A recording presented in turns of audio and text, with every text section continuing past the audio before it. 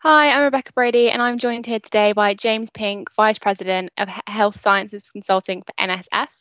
Thank you very much for joining me, James. Thank you very much, Rebecca, for having me. Great. So how do you see the medical device industry pivoting to digital? Well, I think there are several pivots that we've seen very recently. Certainly, the first is, of course, like most of us, into an environment of home working and how to actually, ensure that we're still connected together in some of the operations processes, some of the support functions, some of the quality and regulatory functions, and how in a pandemic they're able to manage their sort of day-to-day business, but remotely. So one of the first sort of major pivots that we've seen is in the sort of the IT systems, the working from home, and of course that brings with it various challenges when you have priorities such as regulatory submissions, when you're trying to work on quality system out of specification investigations, for example, or just really trying to get a batch of medical devices out there into the market and back out into the health institutions. The second is actually within the product portfolio. What we've seen is, unless the medical device manufacturers, IVD manufacturers, are specifically related to either diagnostic or therapy for COVID-19 or any similar respiratory conditions, we've seen things such as a reduction in the number of elective surgeries. We've seen that hospitals have had to completely redesign how they are delivering healthcare, and as a result that's had quite a significant impact on the industry. And of course then, with that significant impact, the organisations have looked at their product portfolios and had to pivot their portfolios so that there is some element of digital support, be it whether it's a mobile app, be it whether it's actually remote training for people who are actually using the products, or whether it's something that is augmenting an existing product from a sort of a digital medium. Great, and you talked there about sort of the challenges there, but what has been the most considerable benefit to companies now adopting digital solutions with their existing products? I think the benefit really is twofold. I think obviously the level of engagement that you can get in digital is very, very high.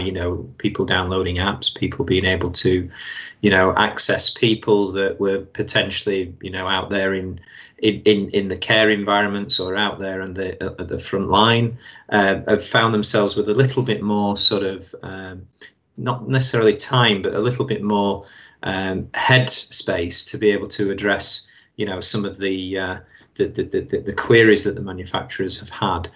In terms of the product portfolio benefits, really it's because many organizations have always been strategically looking at the digital as being a solution, either in the prediction of disease or in some of the augmented therapy delivery, or of course in terms of the follow-up of some of the products that they've got out in the market. And so whilst the pandemic is very, very serious, it's very concerning, it's hitting people economically as well as within their health, the realities is that the sort of the pivot to digital has brought about this ability to be able to analyze different sources of data, different data sets, and of course be able to provide information to users in a medium that before that they were not as readily accessible.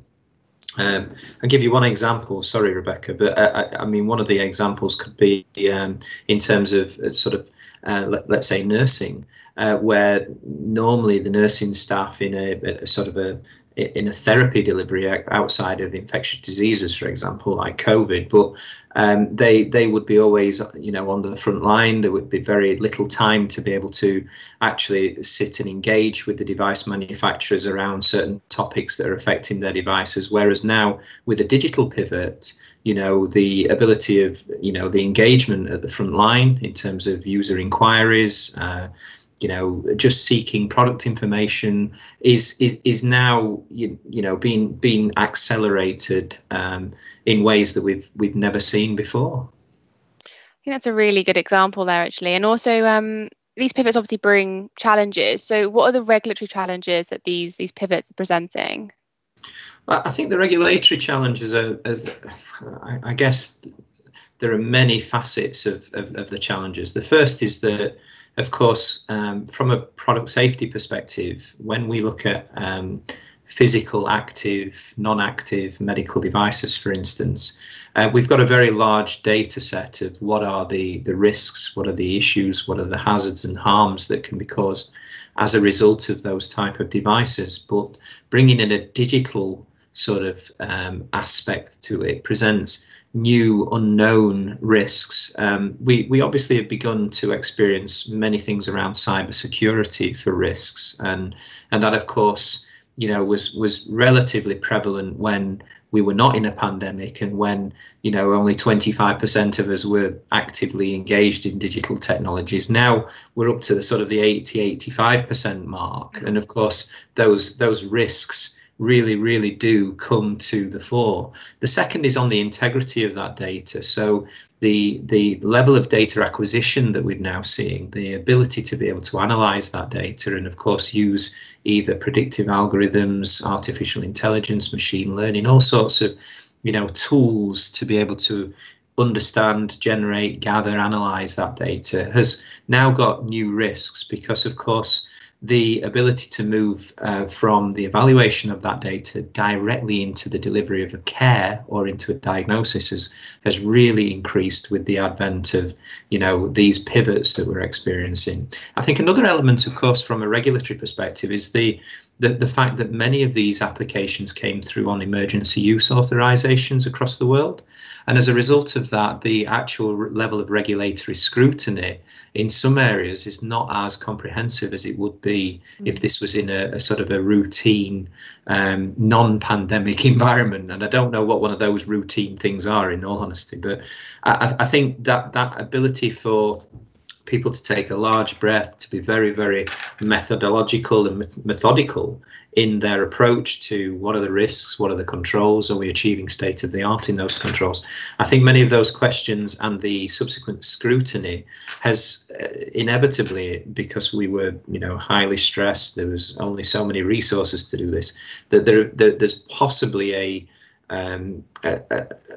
a number of technological solutions that may not come up to the level of scrutiny that we would all expect under a normal regulatory regime. So I think there's a couple of things, you know, in that do present some unique challenges for regulatory agencies and, of course, manufacturers post sort of this digital integration.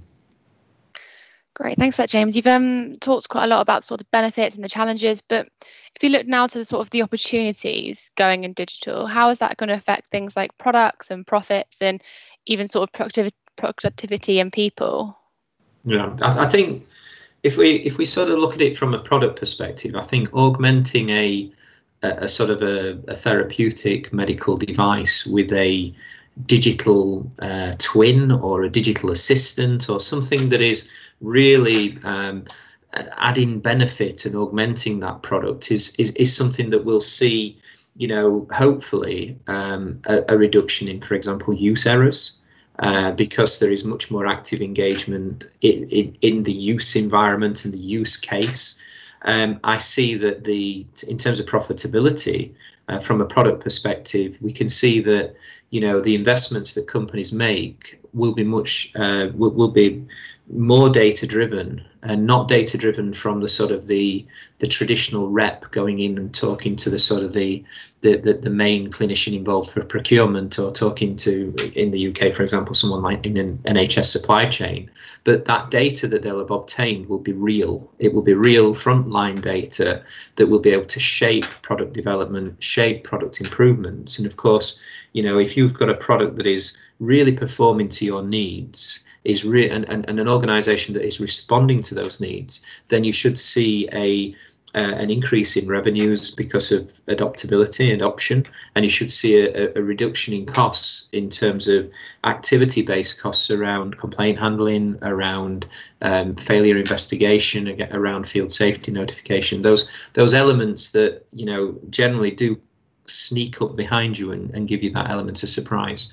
I think if we talk about the digital pivots in production and operations, you know, many organizations have traditionally sort of steered away. They've been quite risk averse to adopting digital technologies, for example, within operations systems or within systems that are within quality management, particularly if they have incumbent systems that they would have to inform regulators around the change. So there's always been a bit of a, I guess, an impedance or not a refusal as such, but it's been very, very difficult for everyone to get on board in an organisation to say, hey, let's install this new electronic batch record. You know, it would probably disrupt the organisation for 12 weeks. We'd have to go through new regulatory approvals. It would cost it all of this, and the payback we're not sure. Whereas now, under sort of the working from home under COVID, you know, those situations and decisions have been made. That there isn't this sort of, oh, should we, shouldn't we? They have,